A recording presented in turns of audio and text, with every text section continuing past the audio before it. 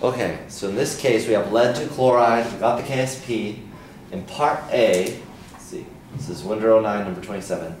Part A, we got the lead concentration is 0.016. In part B, we want to force it to be 6.3 times 10 to the minus 8. We're going to do that by adding NaCl. Well, what that adds is a common ion. So now let's write our reaction again. Lead, or really we haven't written it yet. This is our solid. And then we go to lead 2 plus 2 Cl minus. And these are both aqueous. Was the KSP given? KSP is given in the question. Yeah. Okay. And so now, we're going to have a funny looking ice table though. Well, you'll see. Okay, we're going to ignore this, and probably the solution is a little funny. For typically, when an instructor writes out a solution to one of these KSP problems, they skip the ice table, just assuming the TA will figure it out when they grade it. So that's why when you read the problem, they skip right to the end. No ice table included. Though really, most people use the ice table to solve it. So you go 0, and then you could really have whatever concentration of this stuff, whatever variable 0? you want. They use the variable y. Why is it 0? Huh? Why is the concentration for BB2 plus 0 instead of 0.016? Oh, 0.016. But you wrote up higher. Oh, you want to make it 0.016. Ooh, that's gonna mess you up if you do that. I see why you would think that though. So Basically what we're saying, part B is kind of a totally new problem. So it does say we're starting, we want to end at this, but the easiest way to solve it is just assume you got nothing and you're going to what it's talking about. That's interesting. I never would have thought of what you just said. But yeah, if you start off with a 0.016 initially, I think it'll be pretty much impossible to solve. I don't know how you would solve it. Part A or part B? B. Mm-hmm. Oh, that's Part why I think A, we got 0.016, and then it says, how many grams of sodium chloride must be added to a liter of the above solution in order to make it 6.3 times 10 to minus 8? So should we put 6? We're going to put the 6.3 in there in just a second. Yeah. So even though it says to the above solution, and you're just, and the solution has... It's kind of like you're doing a titration problem and part B, you're adding more, but you're doing the titration problem from scratch. Got it. Yeah. So it's basically like A doesn't really even have to be there to do B. B is a standalone problem. A is really irrelevant when you find the concentrations of lead chloride by itself at equilibrium. You don't really need that in order to solve the problem.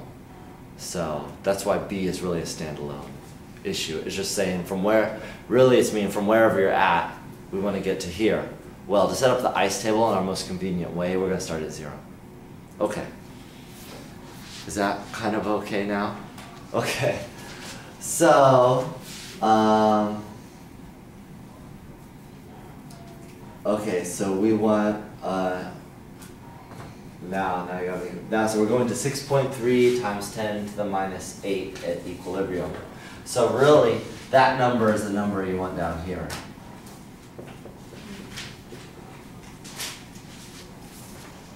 Okay, that's our equilibrium concentration for that one, which is going to kind of be our x. So this is going to be plus 6.3 times 10 to the minus 8. This is like our normal x. Do you want me to shift it that much? Okay, over here, this is what we don't know is the initial. So in the solutions, I'll just follow what it did. Use y, if you whatever, q, m. It doesn't matter, whatever your favorite letter is. That's because that's what we're solving for? That's what we're solving for. So now, this is plus what? 2 times. Right, 2 times this x of shift, which they give you in the problems. They give you x again. Again, how did I know it was x? Because in the problem it says we're going to reduce the concentration to 6.3. So it tells us what the equilibrium concentration is, which is the final concentration. So this is y plus 2 times 6.3 times 10 to the minus 8. Okay, so again, they're giving us x. Normally we go plus x plus 2x. This would be x, and this would be the common ion plus 2x. And then we set it up over here, is your kind of equation. Let's do that in a different color. So you'd say KSP, and we know that's lead, 2 plus, and remember the Cl minus is squared, and KSP we know 1.6 times 10 to the minus 5. Lead is 6.3 times 10 to the minus 8. And then the chlorine is y plus 2 times 6.3 times 10 to the minus 8. And that's squared. So you gotta solve for y right now. And y, so that's your final answer. Solve for y. And y represents, again, the amount of sodium chloride you had to add to get to that final concentration of this. So usually when we do a problem, we give you the amount of sodium chloride and you solve for this number down here. But this is the reverse. We're asking you for the amount to add, and we're giving you x, or the final equilibrium concentration.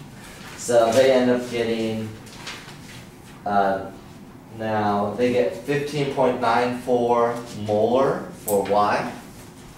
So remember y is 15.94 molar. And that is equal to the Cl minus concentration for y, yeah, which is that, the initial, this is the initial. This is 2y. Huh? No. The C, 2Cl minus. Huh? Did I miswrite something? No, just confused. The y is below the 2Cl minus, but here, just the Cl. Yeah, this is y. So this is the initial concentration of chlorine But added. the Cl minus should be 1/2 of y. Why is that? No.